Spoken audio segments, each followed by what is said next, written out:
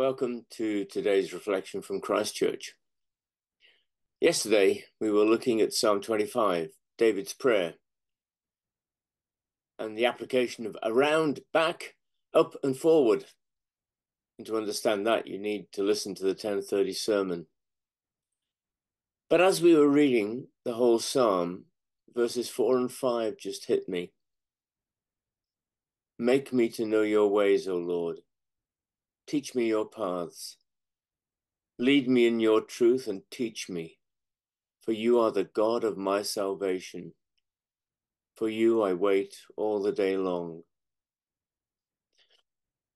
They just were a perfect reminder that our Christian life has to be one of continuous learning, of listening to God through his word and through prayer. A reminder to take that time to wait on him. It isn't a question of fitting God into a busy day, but spending time with God and getting our busyness in perspective. I was reminded of a book that I'd bought many years ago. It was by a gentleman called Bill Hybels, entitled Too Busy Not to Pray. Despite the title, it doesn't really talk about how we need to schedule prayer into our lives to ensure that the busy part of our lives works more efficiently. No, what it really emphasizes is the all-encompassing value and importance of prayer. And it talks about the barriers and problems we so often throw up when we think about our prayer life. It gives example after example of why we need to prioritize our dialogue with God, which happens to be the title of another book I have on prayer.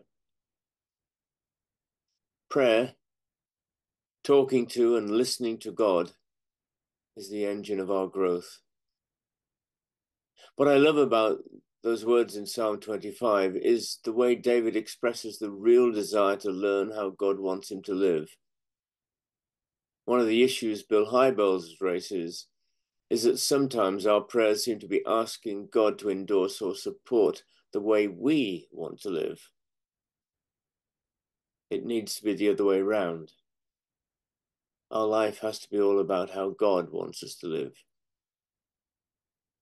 And in that respect, Tim Coe, when he was speaking in the evening service, gave a great pointer by directing us to Luke 10, Mark 12, Matthew 22, all of which have the same message. Let me read Luke's version.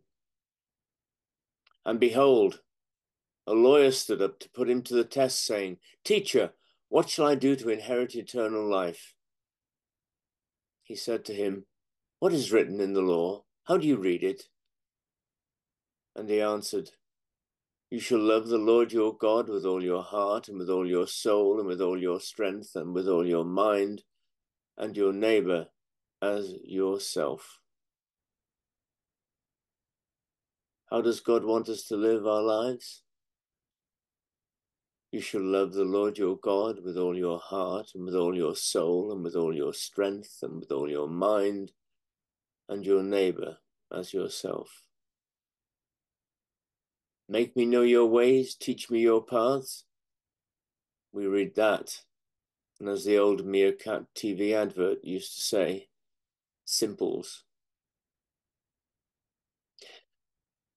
What is also so powerful in that psalm, though, is the recognition by David, which needs to be also what we recognize, that the God he is praying to, the God we pray to, is the God of his and of our salvation. The I wait all day long is quite simply an expression of perfect trust.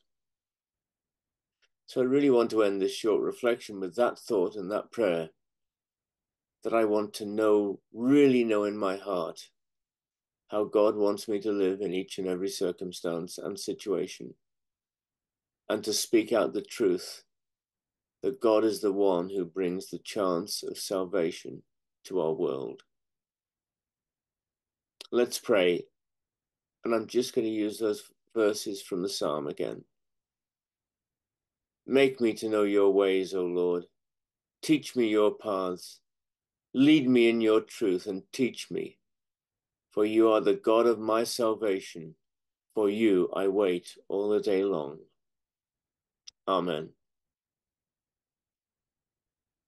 The song I've chosen is Teach Me Thy Way, O Lord. Have a great day. Have a great week. God bless.